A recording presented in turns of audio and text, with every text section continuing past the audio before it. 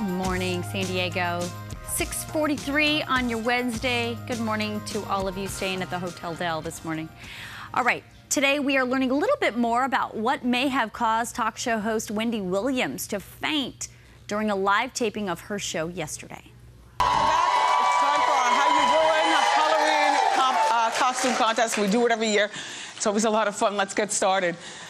Our first caress.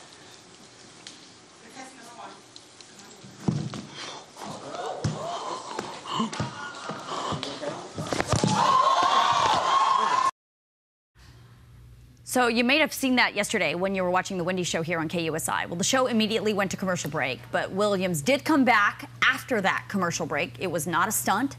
She said she had become overheated in her Statue of Liberty costume. She also later stated that she was suffering from dehydration and has talked a lot on her show, if you watch it, about going through what she calls the life change. This morning, neurologist Dr. Sara Siavoshi is here to talk more about dizziness and what that could be a symptom of, a greater symptom of. Good morning, doctor. Good morning. Okay, so first of all, let's talk about dizziness as a whole. I mean, we saw it in Wendy, and there was a lot of other factors going on with her yesterday. But what do you see with your patients who come in to see you? So dizziness is a huge problem, but it's something that I really appreciate my patients coming in to see me for, because more often than not, I have a really sweet senior that comes into my office that was suffering from dizziness and that culminates in a fall resulting in something sometimes more serious, an right? intracranial hemorrhage, a brain bleed, when we could have prevented that fall by addressing the dizziness. Okay, so what could be some common root causes of this dizziness? So one of the most common things that we see is something called vertigo. So vertigo is this illusory term where you are, you have the sense that either you yourself or things around you are spinning. And one of the most common causes of this is something called BPPV.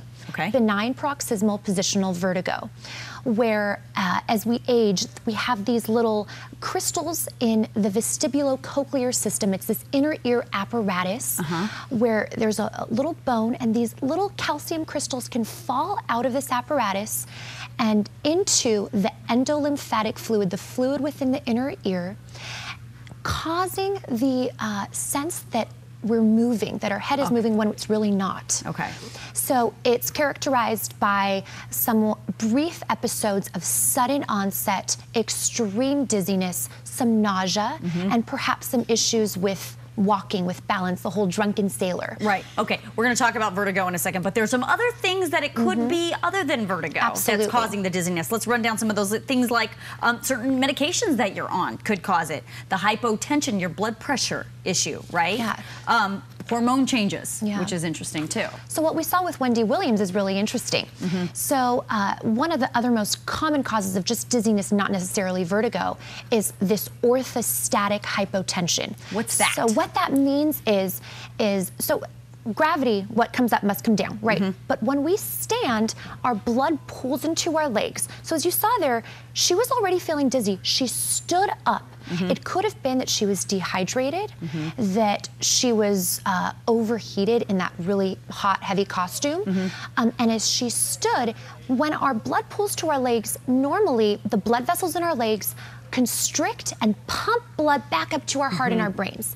But if you don't have enough blood volume because you've been dehydrated, or from different medications that can dehydrate you, like blood pressure medications, some prostate medications can do this, the blood just isn't there. So even though your blood vessels are constricting, trying to push blood up to the brain, there's just not enough blood volume. And then that results in the dizziness and perhaps even the passing out, like we're seeing with Wendy. Exactly. So what should people do if they are getting maybe a spell or two of kind of this dizziness in a week, maybe in a month? What should they be doing? So it really depends on the nature of your symptoms. So if you're having symptoms that seem to be consistent with BPPV, where it's lasting just a few minutes, you're nauseated, it's not persisting, but it's episodic, it comes in waves, that does sound, and it's characterized by triggered by quickly moving your head.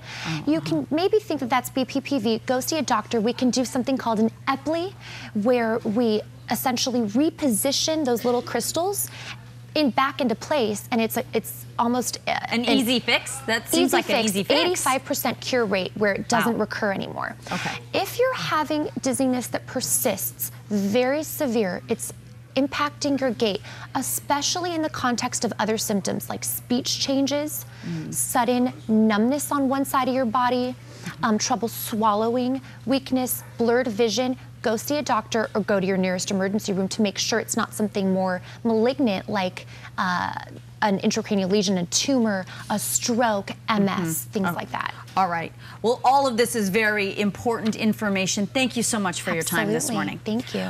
All right, young trick-or-treaters can trade their Halloween candy this morning for a great cause and get a little bit of money as well. Allie Wagner is live for us in Carmel Valley with a candy buyback program. We will check in with her after the break.